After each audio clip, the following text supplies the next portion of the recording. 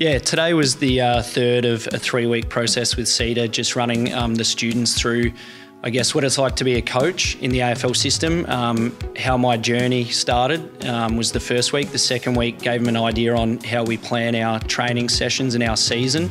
And then today was a bit about how we preview an upcoming opposition, how we review the game, and then an individual player review with Tom Emmett, one of our listed players. I mean, each week there's been plenty of questions. And again, you bring it back to personal experience. If, you know, it would have been great to have experience like this when I was younger. It's always hard from the outside looking in. So to get that kind of inner sanctum look, I think really valuable for them. See the SEDA students around the facility a lot and have urged, don't be shy, come up, ask questions, say good day, introduce yourself. But also we've got a good track record of SEDA students then integrating into our football program. Our waffle analyst this year, Jai, has come straight out of the SEDA program and fits straight in seamlessly. So it's a fantastic partnership. Tommy's a great story, obviously mature age draft pick, so knows about hard work and resilience, and those were kind of a lot of the main points trying to make with the students, that professional football is a demanding job, and Tommy's got a great demeanour about him as well, so I'm sure they would have learnt a lot from his story and his review today.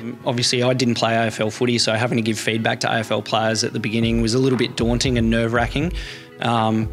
But along that journey, you learn good questions, good feedbacks about asking good questions of the players and having a discussion.